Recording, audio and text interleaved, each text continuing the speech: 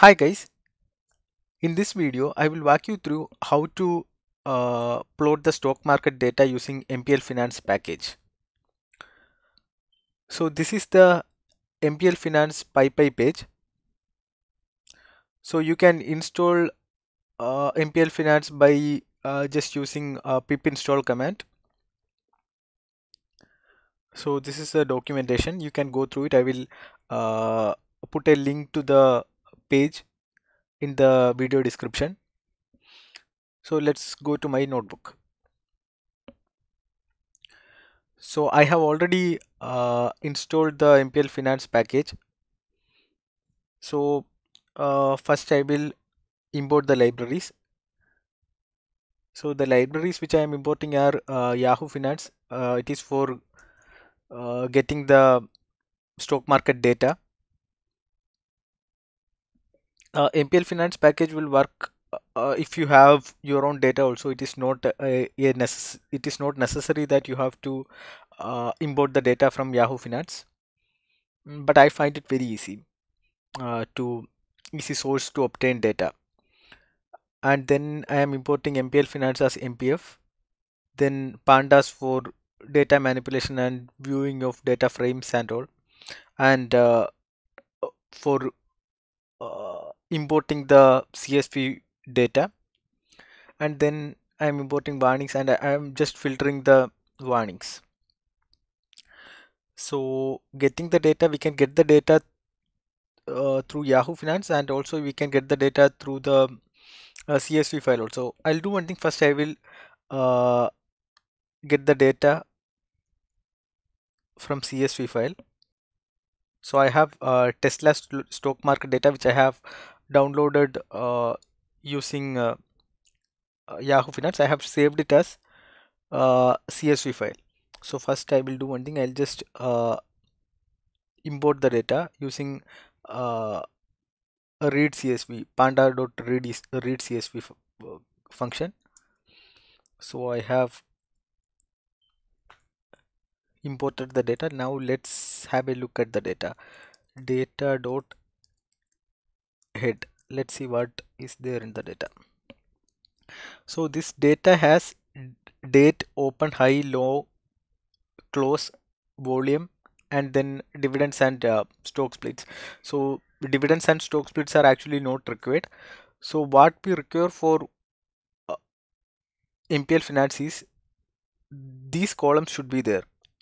Date should be there, open, high, low, and close should be the column names, and also date should be in datetime format.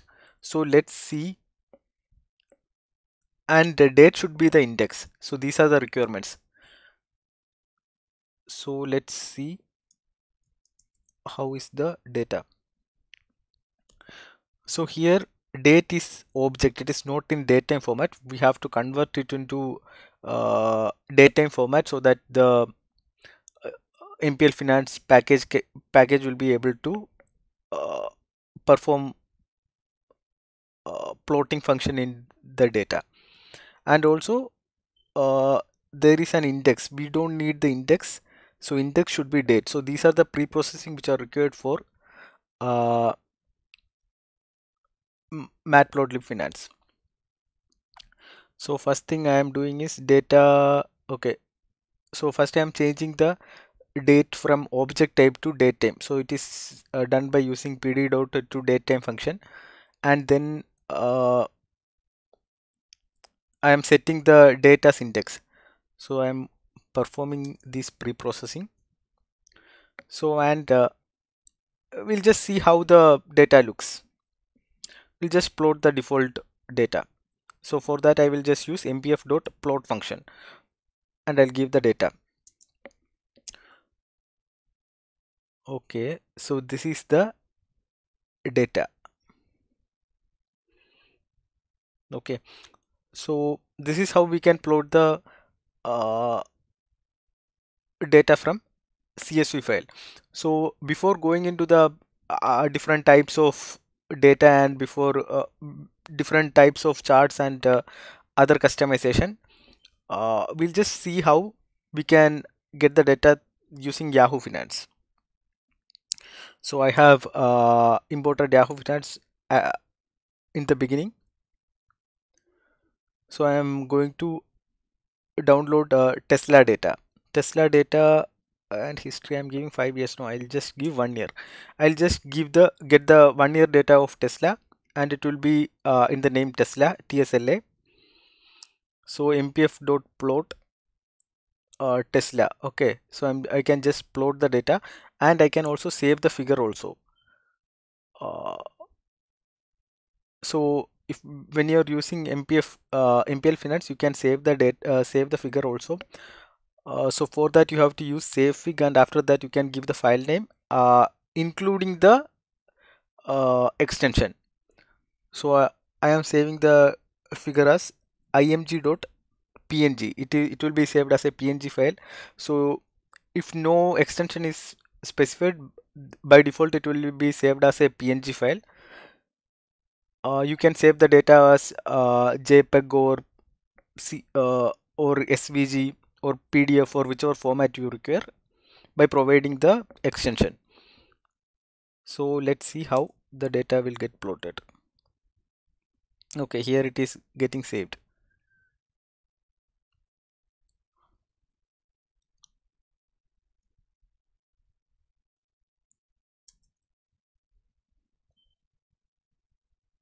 So this is how the data will get plotted. So this is as you know, it is actually downloaded from, the data is coming from Yahoo Finance. So the basic chart, the default chart is a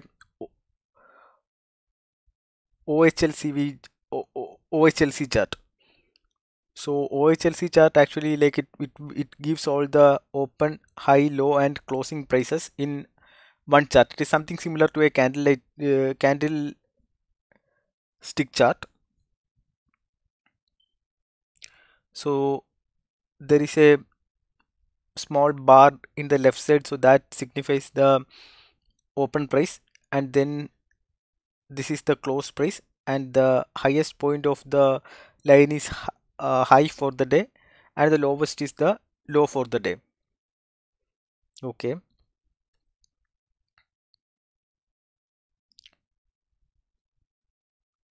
so let's see how we can do some basic slicing of the data. Okay, so I am just interested in 2011 data, then I can just give date of 2011, since the uh, index is date and it is in the datetime format. So we can slice it by giving year, and date, etc. So if I want to get the data for 2021, just the January month, I can give 01. So it will give 2021 January only. So this is how we can do some slicing. So now let's look at some types of the charts. So as I told you, the default chart is OHLC chart. So instead, like if you want to see the line chart, we can see the line chart. So this is line chart, and I have given 2020. So this is the how the Tesla stock traded in 2020. So next type of chart is candlestick chart. Candlestick chart is very popular among uh, traders. So in candlestick chart, there are two types of chart. Uh, white. So generally there are two uh, different types, either the white and black and white, or red and green. So usually if the share price rises in a day, it will be shown in a white or a green chart, green bar, and if the share price decreases during a period, it will be shown as a black or a red color chart. So another chart is Renko chart. So in Renko chart, uh, the movement is actually plotted as squares. So there are uses for these things. different uses. So I'm not going into details of that. And then there is point and figure chart. So a point and figure chart looks like this. So it can be used for identifying the trend. So another very important data is volume. So traders are not just interested in the movement of the stocks, they are also interested in volume. So we can add volume also. So here I am plotting Tesla's 2021 movement. So the type I am using is candle and I have set volume equal to true. So now you can see that the volume is also plotted below. So you can see that there is a big sell-off on like I don't know the date. So probably like towards the end of uh, February. I think that was the day when Elon Musk tweeted that he's going to accept Bitcoin or something. And then you can see that initially like the volume was very high and the price also went up. So there was a buying pressure uh, in the beginning of January. So like there are a lot of inferences the traders can derive uh, from volume and the share price movement. So this will help them to make their decisions. And another very important indicator is moving averages. So we can add moving averages also into our chart. So here I am going to plot candlestick chart for the second half of 2020, and I have set volume equal to true. To plot moving averages, we have to specify the uh, number of period. So I am plotting a 20-day moving average and also a 5-day moving average. And also we can specify the fig ratio. And you note that I have set tight layout equal to true. So I will show you what tight layout does. So in this chart you can see there is a small distance between the y-axis and the starting of the chart. So if you want to remove the distance, you can set tight layout equal to true. I'll do that. Tight underscore layout equal to true. Okay, so now you can see that the chart starts from the beginning and ends at the end of the x-axis. So that's what tight layout does.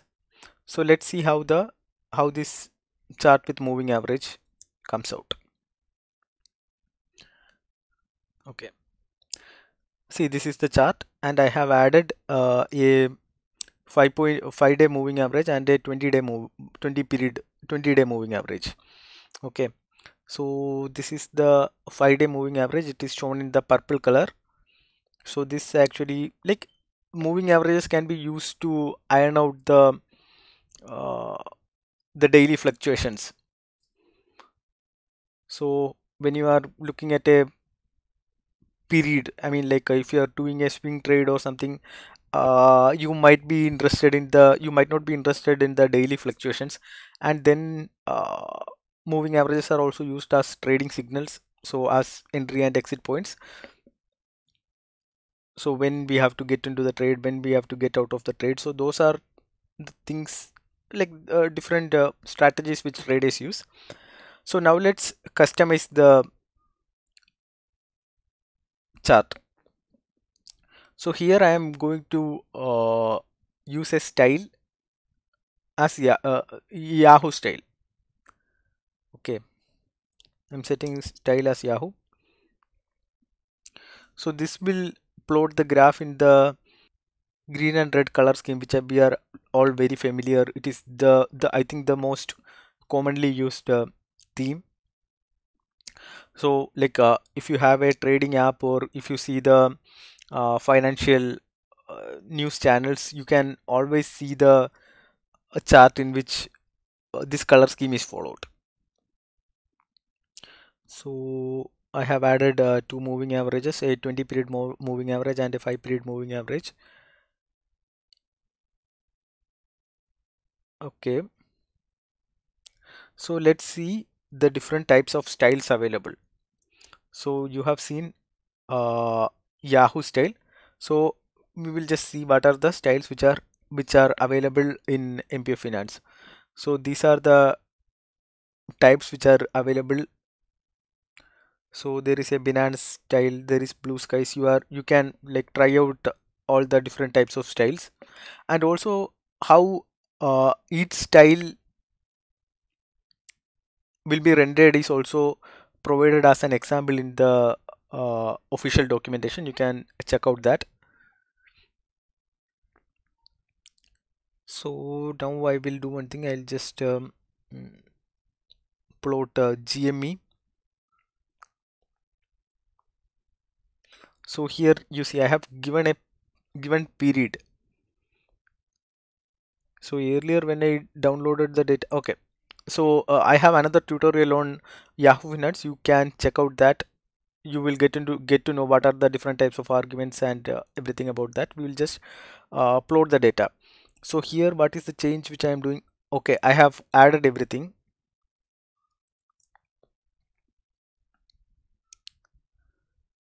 So this is 3 months GameStop data. Volume also I have added, and here I have added a title. Title can be specified using title keyword, title layout, style, everything is added. So now I will upload the intraday data. Intraday data. Today is 26, so I will get the data of 25.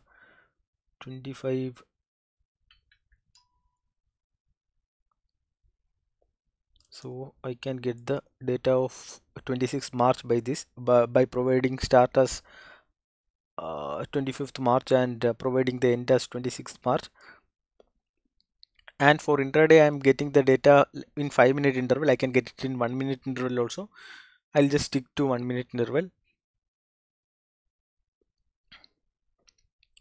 Type title Microsoft 25 March data 2021. Fig ratio, moving averages I will add to that. Then title layout I will set it as true, and I will show you another style. So I'm using the style mic, and I will also save the data, save the chart as msft.png. So let's do it. Okay, so I have actually saved the data, so the data is not visible. I'll just remove the save fig. Now I think it will display the data. Okay, so it will give a dark theme. Mike is a dark theme, so you can uh, explore the other themes. So that's it from me, guys. So I will add the notebook in my uh, v- GitHub repo, and I will post the link to the notebook in my video description. I have also written a tutorial on Mplfinance in Medium. If you prefer the reading version, then you can check that out also. I will add a link to that also in the video description. So guys, if you have any doubts, or if you need any further clarification with the Mplfinance package, you can add it in comments.